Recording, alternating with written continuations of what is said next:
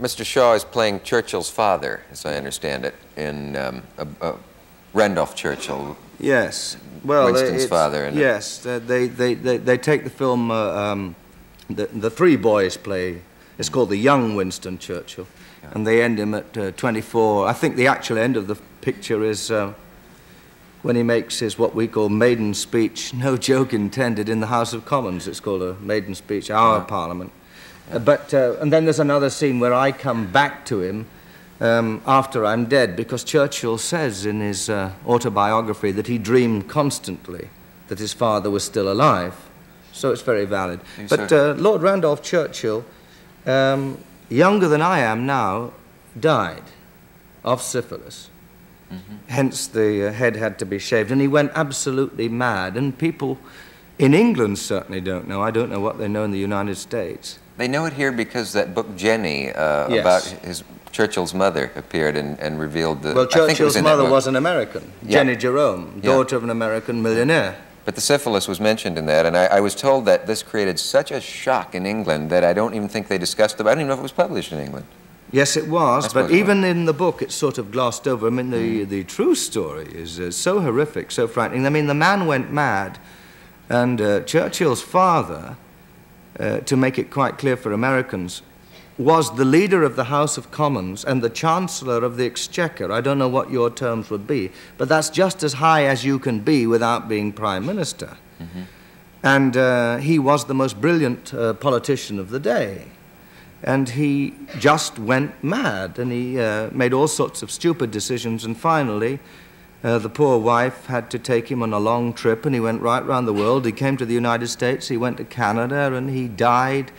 At the end of it, he went to India and Singapore. The poor man went mad in public. Yes, in public. And the Churchill family, being so powerful, like the Kennedys or somebody like that, managed to keep it absolutely secret at the time. It's the most horrific story because, of course, it must have affected Churchill's own career and own attitude. He must have, A, wondered about himself, when his father got it, when did he tell the mother, and so on and so forth. What are the theories of how he did get it? Well, there are many theories. I have one which is not in the... The film is very good in that way. It's not sort of nasty or sensational about it. There is one medical theory that if you get syphilis, it can lie dormant in your own body, that your wife doesn't get it, and that your children don't get it. I don't believe that. And then they said, this is one theory, 10 or 15 years later, it just goes into the brain. I mean, the man was dead by the age of 46, something like that. However, I have been told by a friend of the family's, in fact a cousin, that in fact what happened, they think, is that he had a mistress in Paris after Winston Churchill and his brother Jack was born, and shared that mistress with his own brother, who was the Duke of Marlborough, if this makes sense. The Duke of Marlborough was the elder brother. Lord Randolph was the second. They both had the same mistress. They both used to get over to Paris on the boat train, as it would be in those days, share the same mistress, both caught it from her, and both died of it. That is one version. There are other versions. There are many other versions. There are several possibilities there. One of them...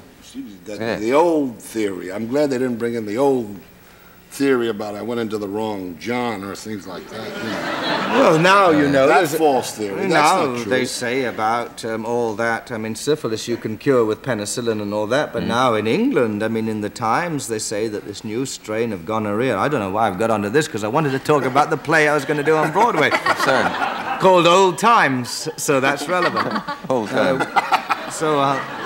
Called Old Times. High Old Times. Yeah, but they say that in England, the most common disease at the moment, after flu and the common cold, is gonorrhea. And now the virus has got so strong they can't cure it there. I mean, there are certain doctors whom I know, because I met them because of this film, who say that we're on the verge of a major epidemic. Anyway, I'm just saying that that's so. Terrific news, certainly for British... It's sure pretty worrying for a man is... who likes women, is all I have to say.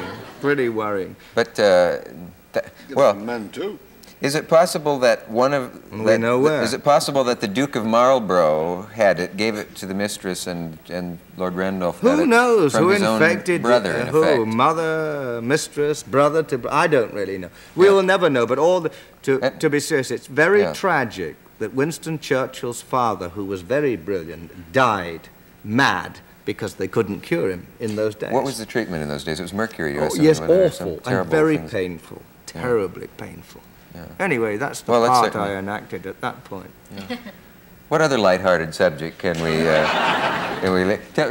Tell why you had trouble getting here and why you've only... Do you mean you have not lost consciousness in 5 days? Well, I've written a play about revolution and violence and murder that is going to open in London the day before I open in Harold Pinter's play, Old Times, on Broadway with Rosemary Harris and my wife Mary Ewer.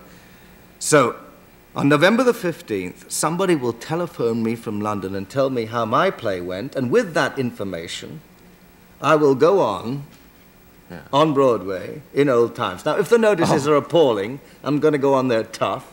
Yeah. If they're bad, I'm going to go on tougher. If they're very good, I suppose I'll just go on drunk and get through the whole evening one way or I don't know. Maybe I'll have a bit of Randolph Churchill's treatment. I don't know. Anyway, that's what's been happening.